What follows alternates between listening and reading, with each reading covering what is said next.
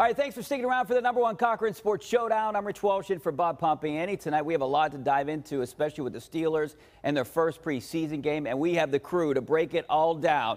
From the Steelers beat writer from The Athletic, our Steelers insider, one of the best Steelers beat writers around, Mark Kaboly. And then from the fan, we got two guys here, the Chris's, Chris Mack and Chris Mueller. And we're going to start with the Steelers, Mark. And I want to start with this first team offense. They went right down the field, scored on their first drive. What was it, 10 plays, 83 yards. Kenny Pickett looked in control, poised. What did you like about that drive? And are we getting too excited about the first drive of the first game of preseason? Of course we're getting too excited about the first drive of the first preseason. Why not? They look good. Well, I'm not saying that it's not warranted in some way, because we spent the past 6 months telling everybody how great Kenny Pickett was, and all of a sudden you're going boom, boom, boom, scoring. It could have been much worse. We know that. And you probably couldn't have scripted it better, and I might make a pun out of scripted, because those plays were obviously scripted by Matt Canada, those first 10 plays. But, I mean, it worked out as best you can possibly do. I mean, Kenny was able to spread it around, 4 different receivers. He was making the right calls. He was throwing to the right guys. He was leading the guys in the right direction. Everything just worked absolutely perfectly. They got that good taste in their mouth. Get them out. I mean, I just don't see anything. If anybody can sit here and say one thing negative about that opening drive, you can't. No, and I mean, you could look. Challenge accepted. Hold on. No. Okay, hold on. Go ahead, Mulsey. What's your? Of course. No Carlton Davis, no Jamel Dean, no Vita Vea, no Shaq Barrett, no Devin White, no Levante David, no Winfield. That's what I was going to say. We can argue about who it was against, but then Mitch Trubisky went in there against the same crap third-team defense and looked awful. So, I mean, I do give Kenny Pickett some points for going out there, being efficient, hitting Pickens in stride. Pickett to Pickens, it's one play, and like we talked about, it's against the defense that is nowhere near, as a USFL defense, if that. But he hit Pickens in stride. Pickens made a move. They spread the ball around. Freiermuth gets involved. Deontay Johnson. That's what I think you want to see from that offense this year. Spread the ball around. Pickett, be efficient, and that's what they got. Muller's going to get that shirt, Pickett to Pickens. Sure, yeah, if you right want there. Me to, yeah. I'm the only person in town who's going to resolve not to confuse those two. Yeah, thank you. And get it right every time. Other than me pointing out that it was against the third-team defense, or against a lot of the first-team defense not there, you know, that was great. I don't know how you could find anything negative about it. I thought for me it was an intangible quality Pickett showed. We know last year they had the reins on him so tight. It was all about last year what he didn't do when they were trying to grade him positively. Oh, he didn't turn the ball over. It was never about what he did. Oh, he marched him right down the field, other than in these end-of-game situations. I got the general vibe, like right from his first pass, where he had to quickly look off a defender and then hit that nice little 8-yarder to Johnson that he turned upfield. It reminded me of, as you saw Roethlisberger get more and more into his career, you expected him in his limited preseason action to dictate terms, to like be the best player in the field. And Kenny looked like it. He looked like a guy completely in command. I think the Pickens play, I'm not just going to undersell it because it was against, scrub corners. Why? It's him running an in route, something other than a go, and Kenny putting the ball, even though it was scrub corners, they were all over him. They were draped on him. There's a window about, the size of my hands right here to throw that football, and the ball was there. Those are all good things. That was, if you look at all those throws he had, they were right where they were the supposed to be. The third and 10 one to Johnson on the sideline. That's a ball you got to have confidence to roll right and throw that ball in there. I think this was by design, to have him come out and throw the ball 6 or 7 times, not to only prove to himself, but maybe prove to everybody in the world that, hey, Kenny Pickett might be a little bit different this year. And he looked different. He looked confident. And that Pickens throw again, middle of the field. Not necessarily deep middle, but middle of the field, like you said. On a third down, right? Which is, how many times did we see that? You have to know, you have to be very confident with where the ball's going. You have to have your footwork on point, and you have to let that thing go and like really drive it in there, even against third-team players, for that to work. I think that's it's one series, but it is notable. But after he got flushed out of the pocket and hit on that previous play where Chooks let the guy throw, he comes back and makes that big play too.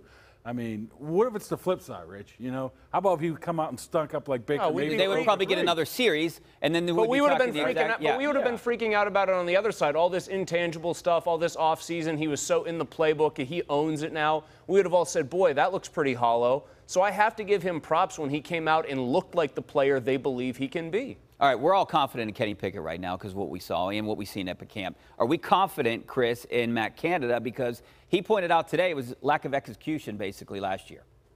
I'm not yet confident in him, although, boy, his offense does look a lot different when the guys are making the reads and making the throws properly, admittedly against bad defenders or less than stellar defenders. But I think what's most encouraging about him is, and again, I have to keep putting this caveat in, you're playing against second, third, fourth teamers, guys who won't be in the NFL, so there's probably not a lot of eye discipline, there's not a lot of gap discipline. When you see those jet sweeps hitting, suddenly Calvin Austin looks like a toy in Matt Canada's toolbox here that he'll like to utilize. I mean, he needs to earn like kind of the benefit of the doubt. He's got one truly great year in his entire career, and it happened to be at Pitt, where they ran mostly a power running game.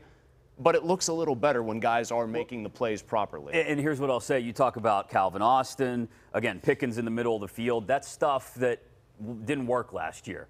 If he does that stuff, if that stuff gets dialed up properly, I'll feel better about Canada as things move along. If he starts to go back into this like he did last week at camp with Kendrick Green he needs to kicking out and that kind of, I mean, that's nonsense. Mark said it earlier, though. He scripted that, and it's all, every coach has their best plays ready for the script. He does need to in-game sequence and react. I was just going to say, that's the next step for Canada. What happens if they go 3 and out on that series, and now you're running on the quick here? I mean, you have to get those plays in 6, 7, 8 seconds into the headphones, hit guys out there. So that's the next step for him, having a basic, a good series of calls when things aren't working, when the running game's not. He's got to have a feel just like Pickett does. He's going to, it's just as much as a coordinator to get into a groove as a quarterback or an offense. And I don't know if we've really seen that from Canada over his career. Well, 2 players I want to point out. You brought up the one, Chris, is Calvin Austin. I mean, I talked to Najee Harris after the game in Florida, and he basically made it a point to say Calvin Austin is going to be a big part of this offense. Did you like what you saw from him? I mean, he played against the 4-teamers out there, but we saw speed. And we saw him make a great touchdown catch. If Pickett's going to hit him the way Rudolph did on that one, and Mason Rudolph, for whatever reason, has like one decent deep ball in him every single preseason game he's ever played in. And so if Pickett hits him like Rudolph did there on that one, if he can be that deep threat down the field as well as stretch the field width-wise like Mulsey was talking about, then yes. I think Calvin Austin is a weapon. They've got more weapons than an offense that looked as bad as it did at times last year. More than you realized. And that's the other thing. Can Canada manage these weapons properly when I think Mike Tomlin would prefer they just kind of lean on Najee and run more often than not? I think a big storyline is going to be if Mike Tomlin sees them in whatever other preseason action they get continue to look pretty explosive. Listen, the guy loves defense, but I do get the sense that last year he was being overly conservative because he maybe rightly thought he had to be. I think if Kenny and those guys earn his trust, he will open it up. And I'll tell you what, with Calvin Austin, I don't want to get ahead of ourselves. No less than Sauce Gardner said that was the toughest cover I ever had in college. Probably because if you watch that replay, Rudolph throws the ball. He hasn't even gotten to the defender yet. Ball comes down. He's 4 yards past the defender. Cornerbacks don't like it when you can do that to them. That's a scary factor. It's more than just one play, too. He did that in camp last year before he got hurt. He did it all through camp now. Then he put it into the first game. And when he beats somebody down there, there's no way that safety's getting over to be able to cover him. And the jet sweeps, we rip on them. When they're timed up perfectly like they are, and that's where I've seen the difference of they're just a click quicker this year. Yep. They're hard to beat. All right, before we go to break, I want to bring up to our resident offensive line expert, Broderick Jones. Did you like what you saw? Because when I talked to him after the game, he said he thought he did some good things, but he had a couple plays he wanted to he played 50 snaps, right? 40-some 60. I think 49 out of the 60 snaps. Well, that's perfect for him. Get out because he hasn't obviously didn't have any snaps of his career. Throw him out there, give him a heavy workload, then be able to work off of that. Saying that you're going to throw him in there this week against the Bills, it just seems like crazy to talk to me. I mean, I think they're pretty much set with their offensive line. Now, like I keep saying, that might not be where they eventually go, but I think Broderick Jones allowed a sack, right? Yeah. I think eventually they'll get to him, but it's not going to be right away. Yeah, and I think the bigger thing is, did Dan Moore Jr. do anything that made you shake your head or wonder if he can start over Broderick Jones for the time being? Schutz was the tackle that looked bad because he got beat on the one play where Pickett had to throw it into the ground, basically. I will say Broderick Jones, and everybody knows I wanted them to draft him, gave it an A+. Terrible jersey fit. What are we doing there? Yellow barely get all the numbers in the big yellow baggy T-shirt. Yeah, we got to get a better jersey. That's the DeAndre Hopkins of offensive lineman jersey fits. I still think he's going to be the starter early in the season. I would like to see him be the starter and have Dan Moore knock Chooks out. I know that you can't go and just immediately slot somebody at the opposite tackle. There's all did that 2 years ago with Banner. Well, they flipped Chooks from one side to the other. I know, and then Dan Moore was supposed to be a right tackle, became a left tackle. I think he has more to offer them than Chooks, and I just don't think they agree with that. All right, we got to take a break. Don't want him at right tackle. We got to take a break. We got more Steelers talk coming up next, so stay right there.